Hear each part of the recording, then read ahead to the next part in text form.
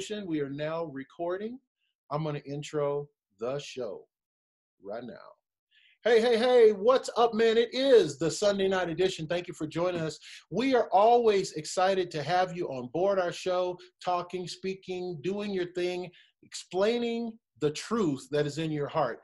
And on our show, everybody has an opinion. We don't consider one person right or another person wrong. We don't talk about the politics. We don't consider that you're a Democrat, a Republican, independent, a Christian, a Buddhist, a non-believer. That's not the point. The point is that everybody has a voice, and this is an opportunity for you to speak your truth. So with that being said, I want to introduce my guest. I'm going to start with a guest that's been with us the most often so far. Please welcome Ginger Snap. Hello. I'm a musician and a composer. Sure she is. At least that's what she says. Yes, she is. No, she's a fabulous musician. If you haven't heard her, make sure you check her out. My next guest that's been with us equally as long, almost. She can't be equally because I just said the Ginger was the most. So almost as equally is Nadia. Nadia's been with us several times. Nadia Bless is in the house. Nadia, how you doing, Dorland? Hi, everybody. I'm good. Thank you for having me. That's very tame for her. She will get more fired up, I promise that.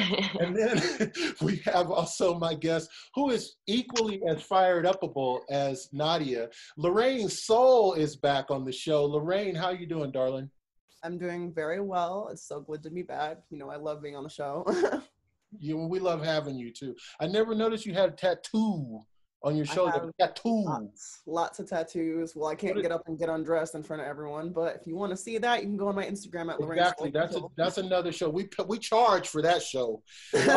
What's this tattoo all about here? What is it? What is this?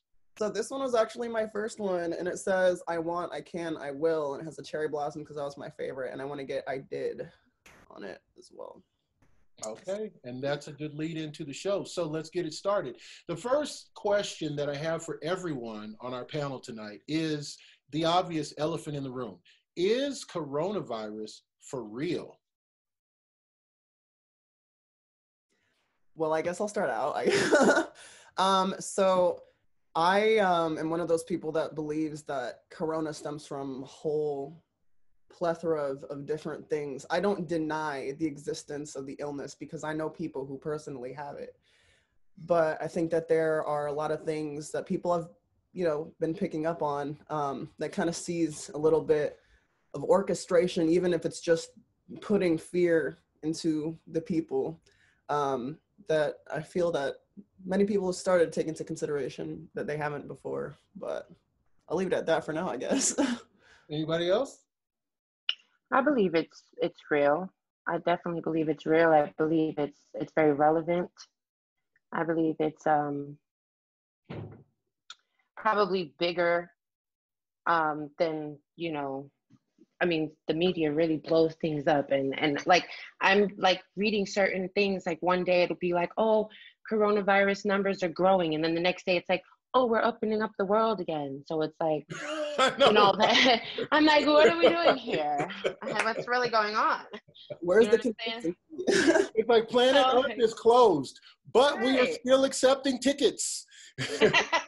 Right. What about you, Ginger Snap? You got a thought on this?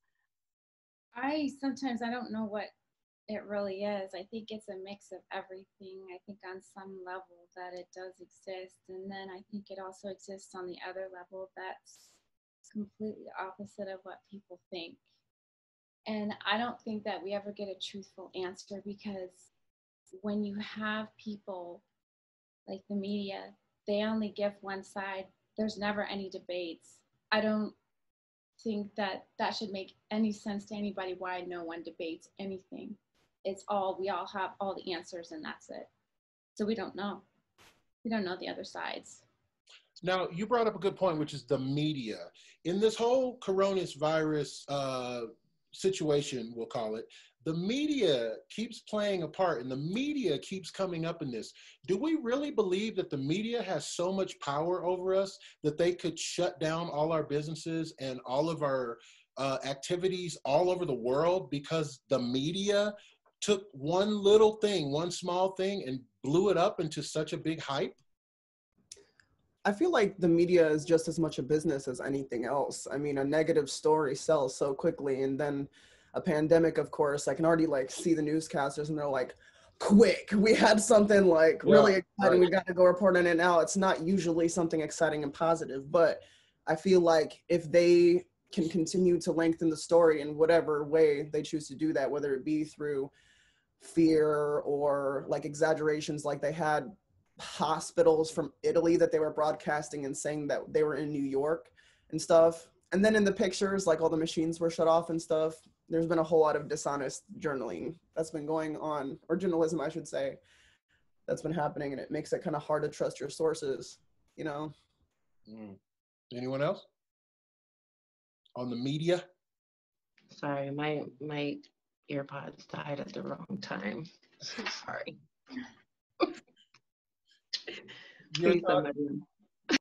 Your thoughts on the media pandemic? I think the media is a freaking pandemic in of itself. I think the media is a joke. And yeah, you said, you know, that it has the power to like just maneuver everybody into one direction. And like Ginger, you made like a really, really, really good point saying that nobody debates anything. Like that is just like so true, and it's so sad. Like there's so many people involved and nobody has anything else to say. Like nobody objects to it. Like nobody has a different thought, a different opinion. I find myself a lot lately like, what the hell? Why does everybody just follow the hype man? So the media is the hype man, in my opinion. Yeah, I agree. You know, what's interesting about the media and journalism in general is like, if you look at this situation that happened with pandemic, before that there was like an impeachment going on, and every single thing was impeachment. Then it was coronavirus, and every single thing was coronavirus. And then there was a racial tension and protests, and every single thing was about the protest. And they always do the same thing. They're like, we have this horrific video. I'm gonna tell you in advance, it's horrible, people. It's gonna make you sick to watch it. Here it comes. And it's like, why are you playing on the worst fears, the worst that we have going on? You're always broadcasting that. So let me go to the next question. With regard to coronavirus, what would you say has changed your life the most about the pandemic, for good or for bad?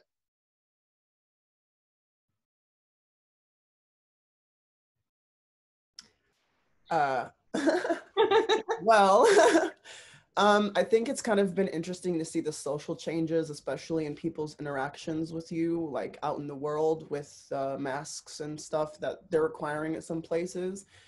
I think it's really kind of started to make people enemize each other because they don't necessarily follow the same even like beliefs of what is going on around them. So it makes it difficult to work in tandem with everyone around you when none of you are really certain of the solid facts of the situation around you. And that uncertainty makes it really easy to distrust everyone, you know, in your vicinity. So I feel like it's kind of alienated people more than anything, and just in my personal observations. Mm-hmm. I would think it'd be strange for people like the people who are working jobs and have to wear a mask, and they see 5 customers come in with a mask, 20 customers come in without a mask. Like I happen to be in an area right now in Southern California where right down the street there's a lake. And so yesterday on a Saturday afternoon, everybody was at the lake, and maybe 5% of those people were wearing masks and everybody else was partying. So it becomes very convoluted and complicated to decide, well, what's really going on? Are we under quarantine and are we concerned about a pandemic, or are we not? Are we just doing whatever the hell we want to do? You know what I'm saying? I know what you're saying. So all of that confusion, because people are trying to make sense of why people don't have masks and they're not dying. I don't think that the overall statistics of dead people has changed. And you think you'd be stepping over dead bodies with a pandemic.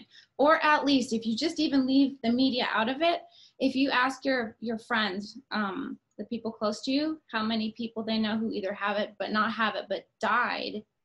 That'll give you insight as to what's really going on. And the fact that the media, whoever, they say that they're shutting down these places because they want to help people, but at the same time, other people are turned away, because I just had that happen with my dad. He was supposed to have surgery on Friday, and he's a veteran. So they closed the Veterans Hospital. This is in Arizona, and his surgery was canceled twice. And my dad went into the ER, and he had a fever, and they sent him home because they didn't want to deal with corona. But my dad didn't have corona. They did the test, and then he doesn't get his care. So people are dying. And you know what? The news is never going to talk about how many people die of cancer each day, and maybe even SIDS. You know, all of these things. If they knew so much about COVID and the vaccines, this world wouldn't be so sick. Mm-hmm. That's a good point. Yeah, there's a lot of overestimating and underestimating and just ridiculous speculation where it comes to the virus. Like, you mean to tell me I can't go see a dentist? Why? Well, because the dentists are all the medical facilities are dealing with COVID. But the parking lot's empty. What are you talking about? There's no one, you know what I'm saying? Like, I have medical professionals that I speak to, and some of them are like, oh my God, we're swamped. I'm just working 16 hours a day because there's so many people coming in that are sick. And then other medical professionals are like, they cut my hours. I don't understand why, they're only trying to staff us at half staff, because they're trying to save money because the government is cutting all of the, all of the work opportunities. So it's very, very crazy. Anybody else got a thought on this? Because I'm going to go to another question. Well, me being somebody who actually needs medical attention too, I've been put in that very sticky spot myself. I actually moved out here to North Carolina for better medical care, and smack in the middle of finding doctors, we go on lockdown, and now I haven't even started treatment. I haven't even, my disease hasn't even been acknowledged. Like, I had a phone call from my doctor here. Mind you, I moved here for better medical care because Las Vegas is a joke. And my doctor called me here, and he's like, listen, your blood work is fine. There's nothing there. And I'm like, you're not listening to me, dude. You did the same blood work I told you not to do. There's just like, that movie scene where they go into the doctor's office and they talk about stuff, and they see eye to eye and they treat each other like a person. There's none of that. You know what I'm saying? Like, I have a dental appointment tomorrow, and they're going to test me for COVID before I even walk in the building, which I'm like, whatever, do what you got to do. You know what I'm saying? I'm one who wears masks, and I'm one who's social, so I'm not tripping. But I'm tripping because I'm not able to get, and I'm like in an active flare. I have lupus, and I'm in an active flare now, and a lot. And I can't even really get into active treatment and get better and start to see changes. And, that has a trickle down effect to the mental and emotional health and the well-being of me and my children and my household. And there's going to be so much aftershock for so long. It's scary. That part is scariest to me. Mm-hmm, mm-hmm. What about Lorraine Soul? You got a thought on that? I was going to say, have you guys seen like any of the videos? I find it very strange that the videos that have a lot of really valuable information don't get a lot of algorithm. I've seen a lot of videos of nurses in hospitals saying they're killing these patients. They're misdiagnosing them. They're like, apparently some guy came in with something that was far to the left of needing a defibrillator, and they killed the guy because they declared that he needed a defibrillator, and they've been misdiagnosing people and declaring almost all deaths as COVID caused. Yeah. So it's even my nurse friends and stuff like that who are working out in like really hotspot areas like Detroit, they're telling me all the time, like, it doesn't make any sense. Like, the protocols that they're having us do in the hospitals don't even align with what we were trained to do or what we went to school for. They're like, we have restaurants out here where I live that are handing out boxes of medical masks where people in the hospitals are running out and have to reuse the same mask that you're only supposed to use once all week. Right. So it's kind of weird to see how things are prioritized in different areas, and like just there just seems to be a lot of dishonesty. Yes. A lot of dishonesty. So it I mean, I'm so sorry to hear, Nadia, about your situation, because I know that you're one of many right now that are not getting the medical attention that they need, and you know, that's definitely a problem that's not acknowledged. It makes it so hard to, like, just because of what you said about them taking people's lives and misdiagnosing them. Like, I sit here in agony, like, I don't want to go to the hospital. I'm not going to the hospital, because if I go to the hospital, I might just never come home. And like, that's like, sometimes, like, back when I first got diagnosed, sometimes the hospital was literally like my comfort, because nobody understands. You know what I'm saying? So it would be like my comfort spot to go and get relieved and to get some understanding. So that's some sad stuff. I heard about the numbers of, look at the deaths, the death certificates, that they're not giving out death certificates unless it has COVID on it. And this is not the actual cause of death.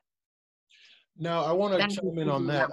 I am definitely not a medical doctor. Most of my friends would attest to that.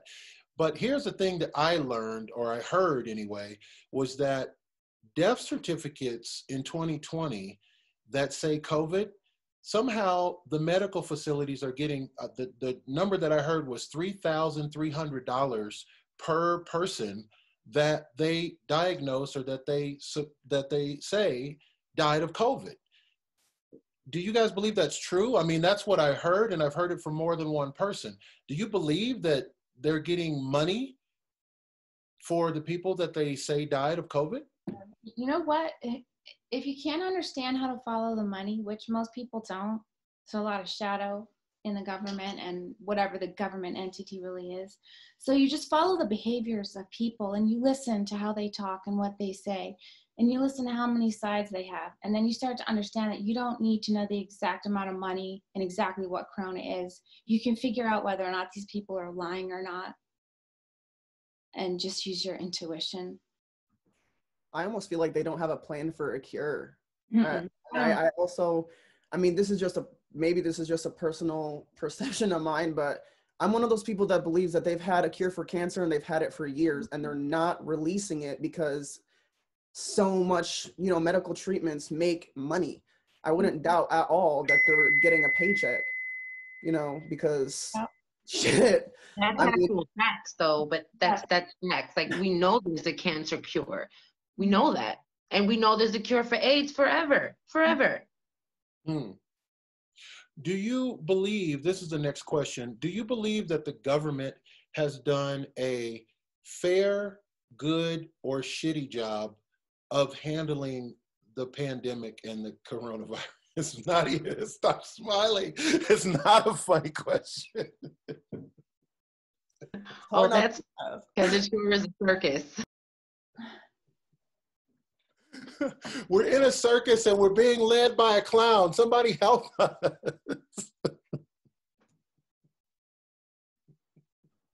I swear, I feel, honestly, I mean, maybe everyone else feels this way too, but that agenda that they got going on in the background is becoming more and more evident every day, because they're getting desperate at this point to convince people to be afraid. And I've seen, man, I just wish that I could just put like video after video after video that I've shared that won't get any foot traffic. Right. So much valuable information about this stuff. But I, especially with Facebook teaming up with like fact checkers and stuff, and actually taking down information that's not inaccurate about COVID, simply to keep pushing the like misinformation about it. That's scary as well, knowing that in cahoots with the government, we have people like Zuckerberg and Gates and stuff like that that are kind of helping to just progress the fear. You know what I mean? Anyone else on that? No one? Everyone? How many people believe that it was a coincidence that the coronavirus happened during an election year? Oh yeah. Like, yeah. Yeah, doesn't this always happen, kind of, sort of? Right. Like, you always have something going on in their election. Like, damn, this seems scripted, damn near. I know, right? Interesting. We missed the casting call, though. We always miss it. I don't know why or how. We're like, I'm so connected with all the actors' pages and all the casting forums, and I just don't understand how I keep missing these casting calls. Yeah, it's a true thing, huh? What's the worst part of your stay-at-home order? What's been the worst part of that for you, having to stay home? For me, I realized that my children have a medical problem with their hearing. It seems they only hear daddy when he's yelling about, anyway, that's another story, but I'm trying to, if daddy's yelling, they hear that real good. But if daddy just asks them to pick something up, for some reason, they can't hear that. They just don't hear it. I don't know what's up with that. That wasn't apparent when school was in session. They were hearing just fine when they were at school, but now. Yeah. No, really. What's been the worst part of pandemic for you? Going to Ginger Snap. What's been the worst part of the stay-at-home order? What do you hate most about it? Well, I still go out. I suppose I just Rebel. no. You know what? I like to watch the interaction of people, because then I get to know the state of the world without having to listen to the one-sided, one story, one path media, right? Okay. And so I just, I don't know. I don't like wearing the masks. I definitely don't. I won't, but I do. And when I go to the VA, I have to, but it's a hospital.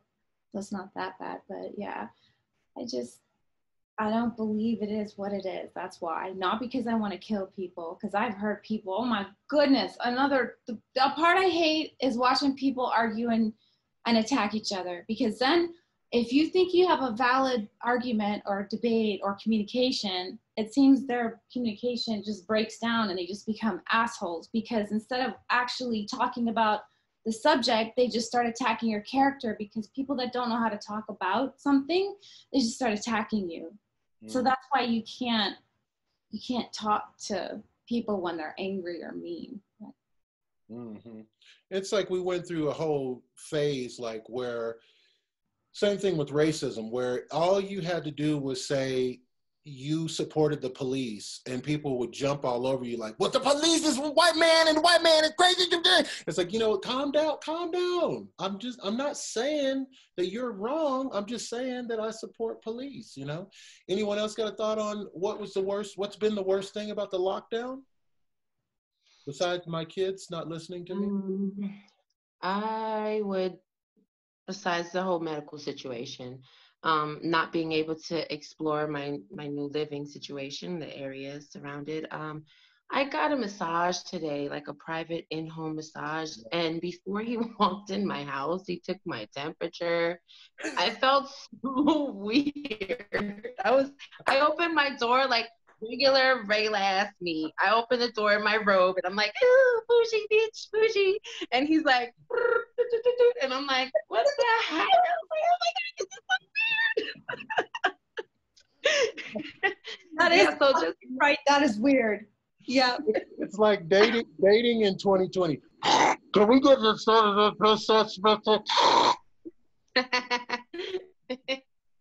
Yeah, it's just been weird, the adjustment, like going to the store. Like, I don't mind keeping my distance from people. That's always been great, but that's always been just stay away. Yeah, it's cool with me.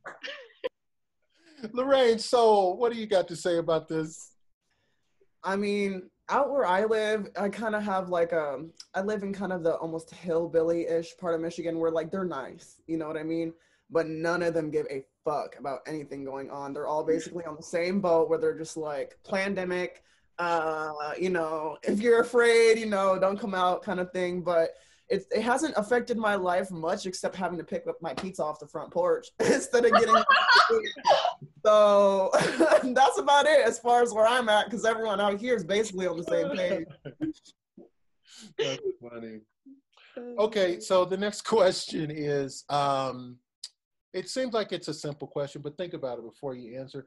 Are you afraid for humankind out of this? I mean, is this corona going to be around for the duration of our kids' lives and their kids' lives? I mean, are you afraid when you think about it? Are you scared for the humanity?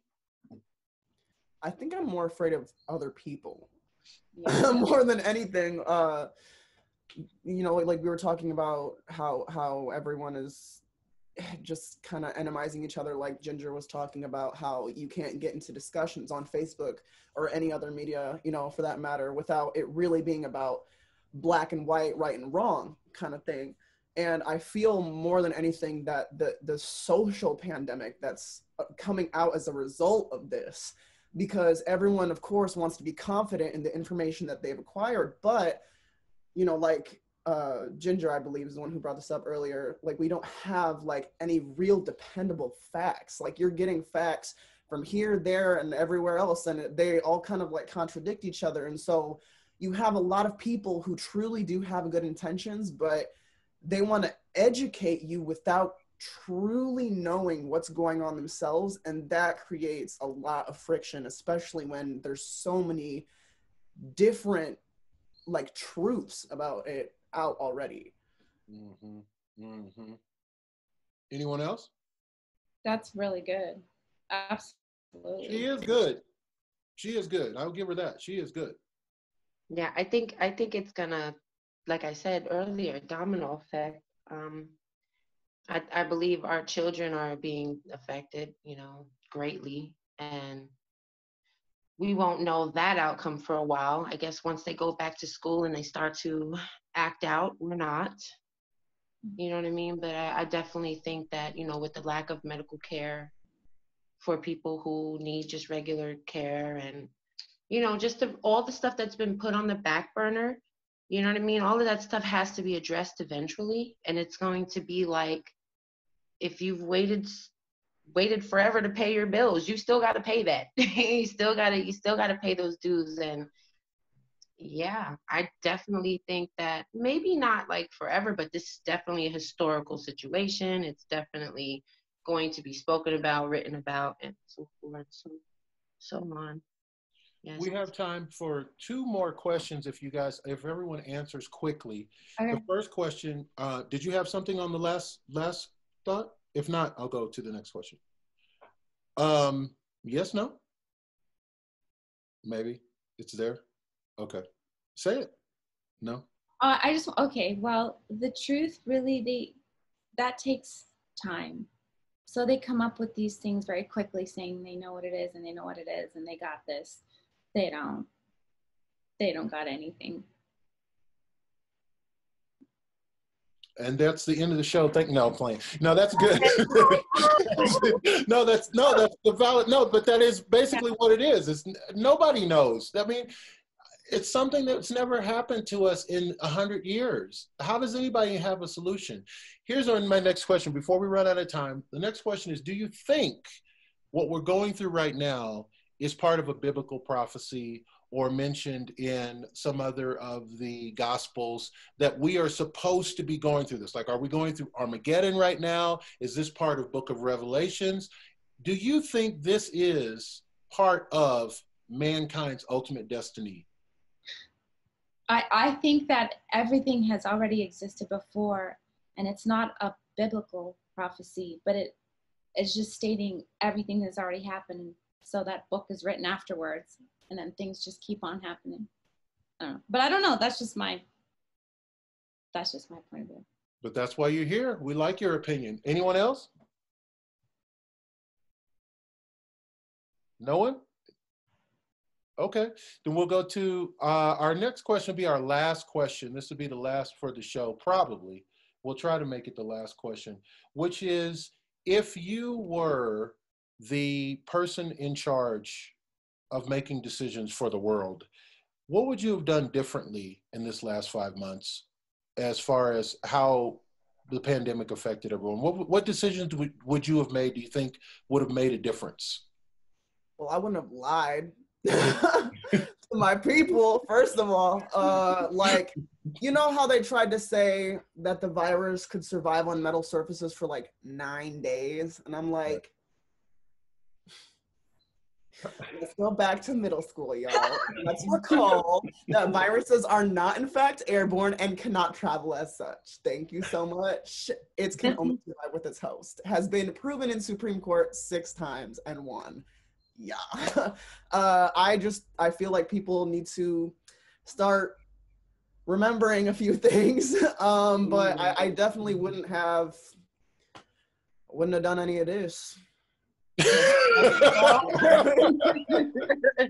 All of it was wrong, to be honest. Like, I probably would have never released it. I mean, I wouldn't have let it get released. I would have been like, no, get that paperwork off my desk.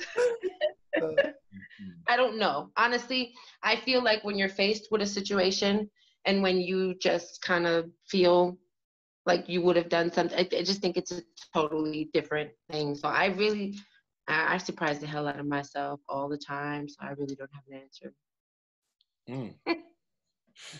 Hey, we're almost out of time. We're actually going to finish this show on time, it looks like. How do we reach you guys on social media? Thank you for being the guests on the show today, by the way. You all were wonderful. I love your insights. That's why I wanted you on the show. You guys are all amazing, incredible people. How do we reach you on social media? We want to stalk you. Y'all go first. You can find me at Nadia Blessed, NADIABLEST, on Facebook, and the same spelling with 718 on Instagram. And that's what's up. Anyone don't want to be followed on social media? If you don't, that's fine. Hey, don't worry about how to find them on social media. You can find me and I will get the message to them. Take my word for it. They'll get the message, okay?